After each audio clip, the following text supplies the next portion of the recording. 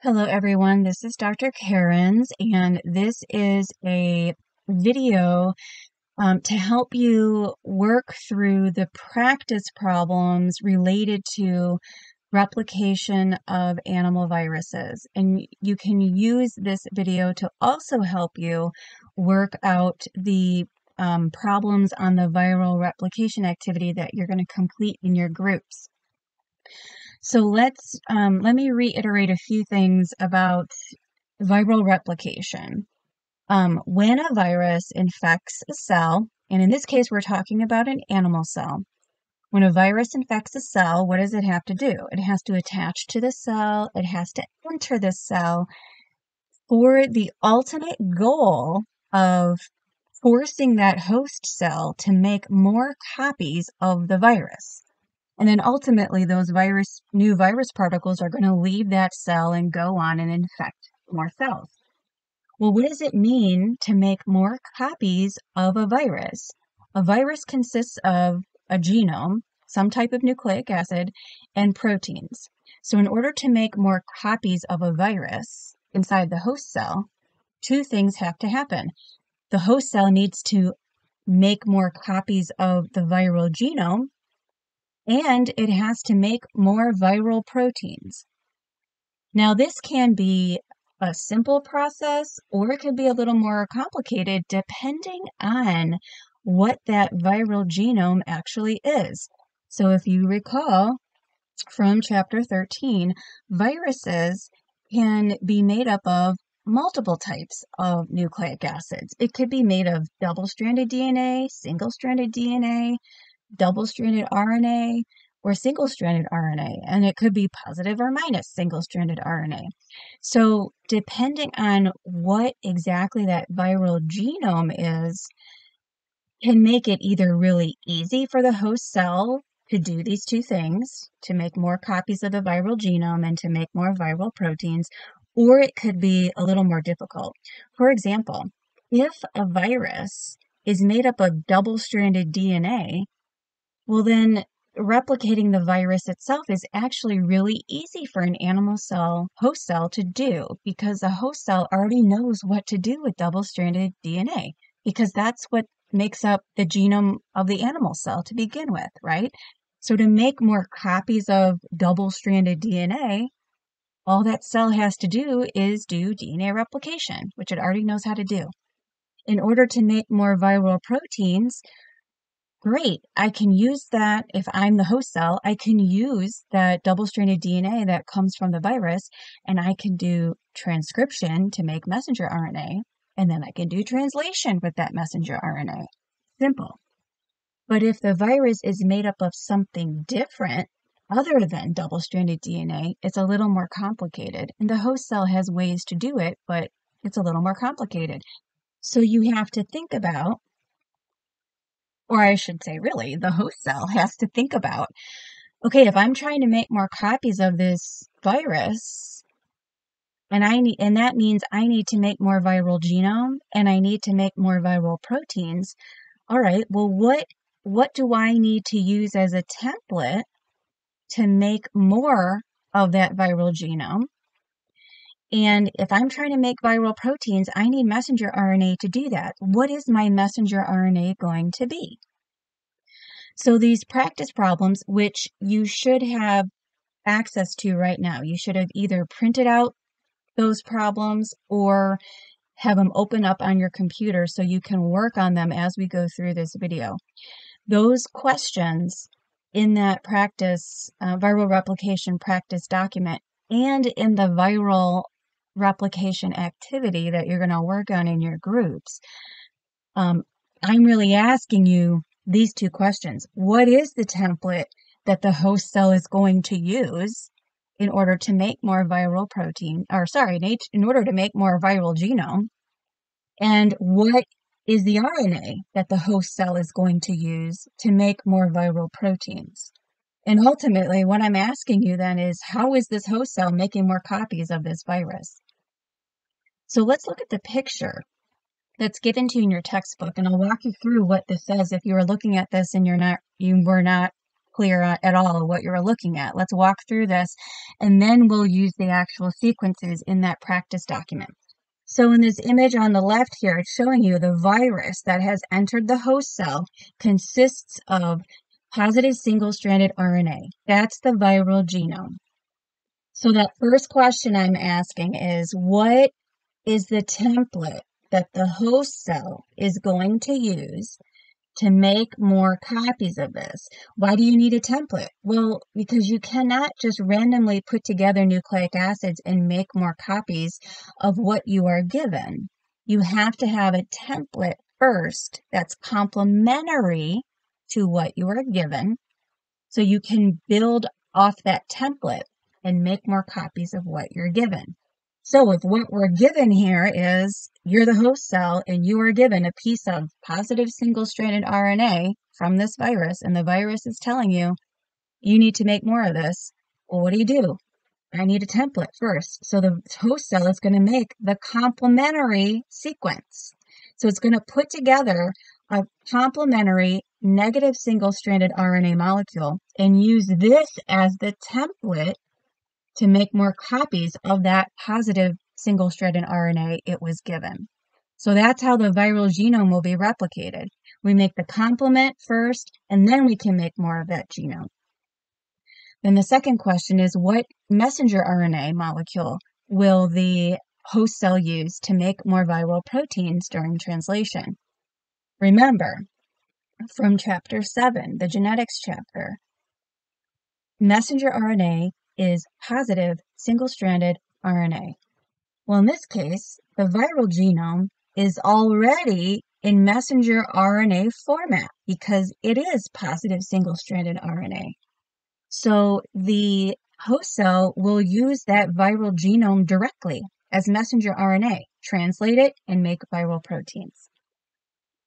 In this second picture, the virus that enters the cell is negative single-stranded RNA.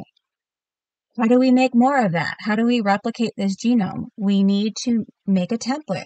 First, what is the template going to be? It's going to be complementary to this viral genome. So the host cell makes positive single-stranded RNA. That's complementary to that negative single-stranded RNA. The positive single-stranded RNA will serve as the template to make more copies of that negative single-stranded RNA genome.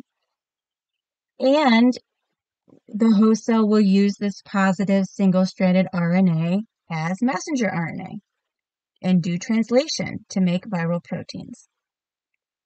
In this last example, the virus is double-stranded RNA.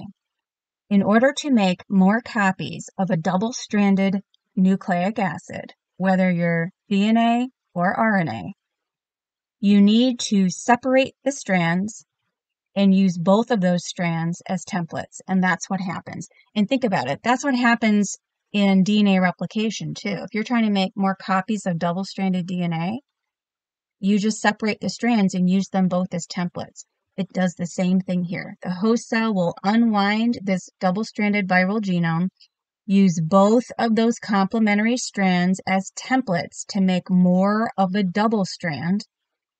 And because this is RNA, the complementary strands, one of them is negative and one of them is positive. So the positive strand is going to serve as the messenger RNA during translation to make viral proteins. All right, so let's look at the Viral Replication Practice document that I attached to this video and answer these questions using actual sequences. So here's question 1. You are given a virus here. Here is the virus. It consists of double-stranded DNA. Here is the sequence. So this is the viral genome. This is what has entered the host cell. So in part A, I'm asking you, what is the template that the host cell is going to use to make more copies of this viral genome? Stop the video here, think about it, write down what you think is the answer, and then come back and we'll work through it. All right, so because this virus in this example is double-stranded DNA, the host cell already knows what to do with double-stranded DNA. The virus is telling the host cell, you need to make more copies of my genome. Well, the genome is double-stranded DNA, so really, the virus is telling the host cell, you need to do DNA replication to make more copies of me. Well, what serves as the template during DNA replication? Again, we have a double-stranded molecule here. Both of those strands will be separated, and both of them are used as templates to make more copies of the double strand. So if you are starting with a double-stranded virus, whether it's DNA or RNA, both of the strands are going to be used as your template to make more of that double strand. Letter B, what is the mRNA that the host cell will use to make viral proteins? Stop the video, think about it, and then come back. All right, because this, again, in this example, the virus is double-stranded DNA, and I'm asking you, tell me what the messenger RNA is going to be to make the viral proteins. Well, I'm really asking you to do transcription here. I'm asking you to use this double-stranded DNA molecule to make your messenger RNA, and that's what the host cell is going to do. The host cell is given a genome from the virus, and it somehow has to use that genome to make messenger RNA so it can do translation and make viral proteins. So how do we do that? Messenger RNA is positive single-stranded RNA, right? So the host cell is going to take the negative strand of that double-stranded DNA and use that as a template to make the positive single-stranded RNA in messenger RNA format.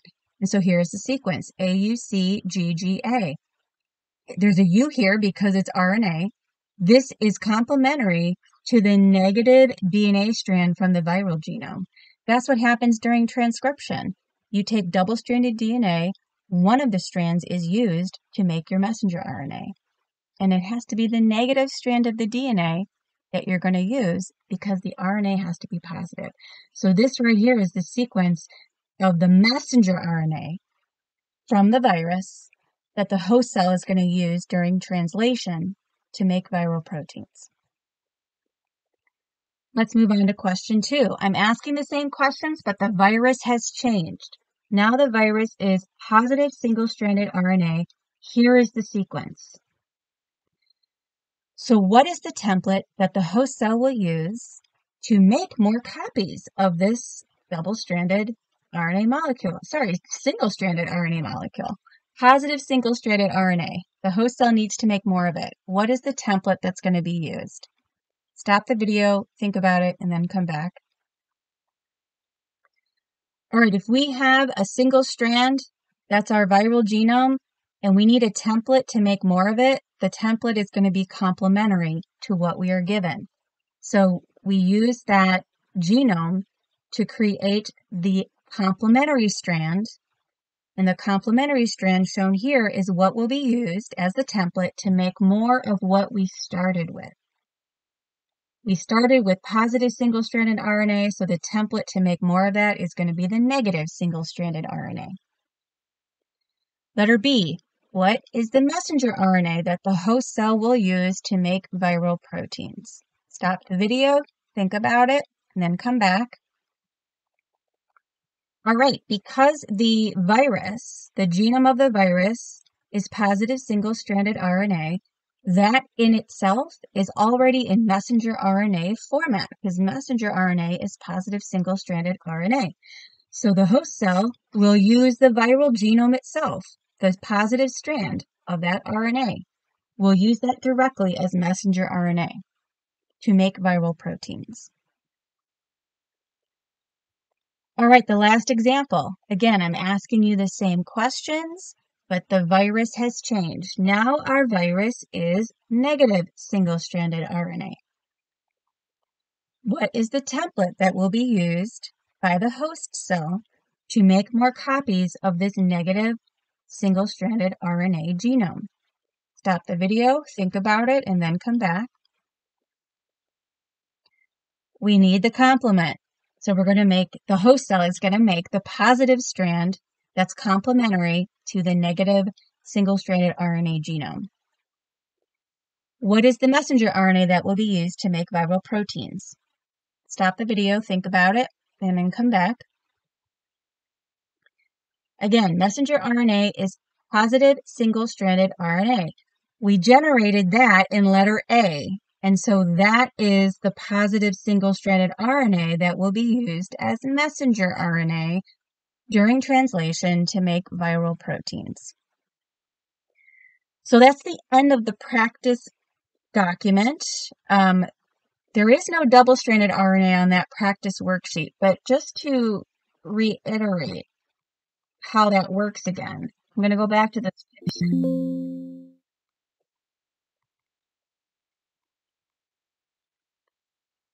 So again, looking at this picture, what happens here? If you have a double-stranded RNA molecule, both of the strands need to be used as templates to make more copies of that double strand.